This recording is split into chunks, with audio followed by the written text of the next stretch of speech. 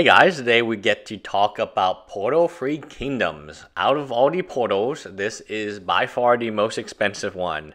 I'll just go ahead and say this. If you have any of these cards with this symbol, you probably should put them out of bulk. Even if they're commons, even if they are land. Most of these cards are quite expensive. It doesn't have to be a rare. It can be uncommon, it can be even uncommon. And we'll go over the top 9. Imperial Seal at 1. $600 card. It has since dropped. I believe it is a Judge promo right now. Beautiful card. Very, very good. It does exactly what Vampiric Tutor does. Portal was interesting, and I think we can definitely... I would suggest for Wizard of the Coast to make another Portal set. Portal, you had lots of great cards, like the tutors, all very good. Personal Tutor, Sylvan Tutor, all of them are amazing. And they're just kind of like cards that we love, but with different names, and therefore far more valuable. Capture of Yugioh, free and double blue. You take another turn. This is just Time Warp, which is a $10 card. I believe the Portal Second Age Temporal Manipulation is a $50 card. But this one is a $440 card because if you want to do that, you want to take extra turns, you will go ahead and you will have every copy of those in your deck. I like it. I mean, I like having the same card and giving it a different name and then printing it. Like, could we do that with the reserve list? Probably not, but I hope that in the future it's considered. I miss Portal. I miss just the random stuff. So most of the cards are not as good, but sometimes they're exactly the same. Here we have a unique card in Zodiac Dragon. Zodiac Dragon is a $330 card. We had all 12 of the Zodiac animals. Dragons, tigers, but not roosters, rats, but not all of them were rares, right? I think the tiger was a rare. I'm guessing the rooster was a uncommon. I don't know, but there was a bunch of animals, and one for each month of the Zodiac, one for each year of the Zodiac. And I think it was pretty cool. I liked it. It was very, very clever. The animals themselves were not great. The Zodiac Dragon is the best one of the bunch. So it's actually quite good. When you discard it from your hand, you get it back to your hand. So you can go infinite with it quite easily. But is it $300? No. I would be a buyer at $50. I think printing it in Iconic Masters. What if Iconic Masters was just Portal-free kingdoms? That would be very great. There's so many good cards in Portal-free kingdoms, including the uncommon Imperial Recruiter, a legacy staple. This is a $275 card. So Force of Will, what did Force of Will hit? 100. Wasteland was like 75. This one eclipses both Force of Will and Wasteland, and it's not on the reserve list. Portal-free kingdoms is kind of strange because the cards themselves are very, very expensive due to the limited availability, but they have been reprinted. And pretty much everything. They've been reprinted in Commander. They've been reprinted in, what's that set? Commander's Arsenal when you had Dino-chan. I thought that was a great investment. They've been reprinted as Judge promos. They've been altered slightly in Conspiracy. Imperial Recruiter is slightly different from the other one.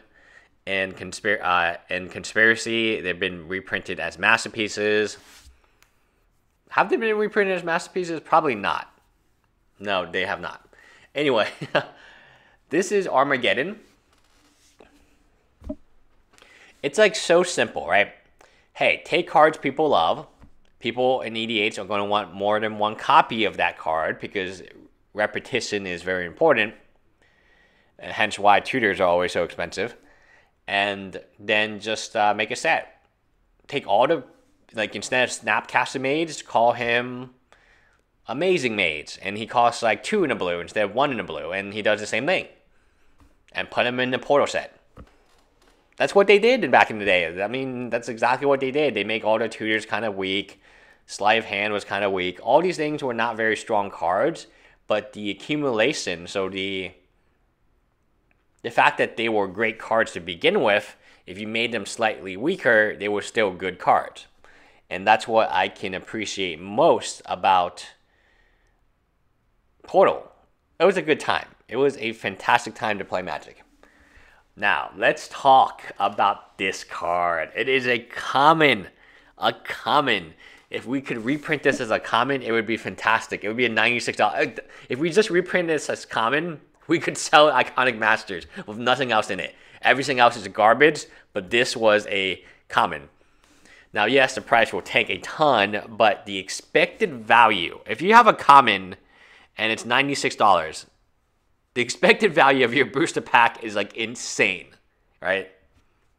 It's insane. And you can pull what, like a playset of these at least, maybe 4, 5, 6 of these, $600 worth of this common. Maybe no, I think that's too greedy. Okay, let's say $500 worth of this common. It's insane. This card was worth almost no money. Then it happened buyout. Why is it buyout? You know what card this is? It's Rampant Growth.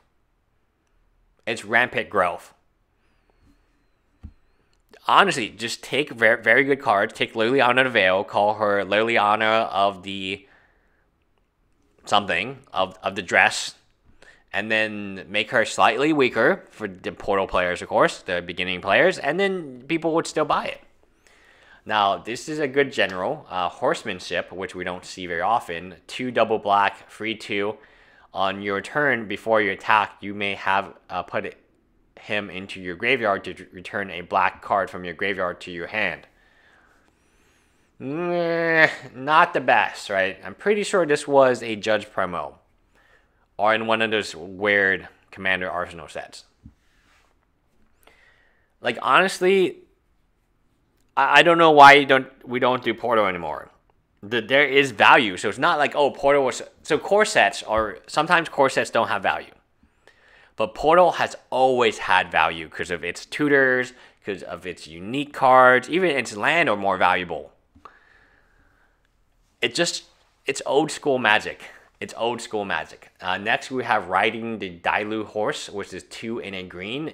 Any one creature gets +2/+2 and gains horsemanship. Which means for majority of Magic players, it cannot be blocked.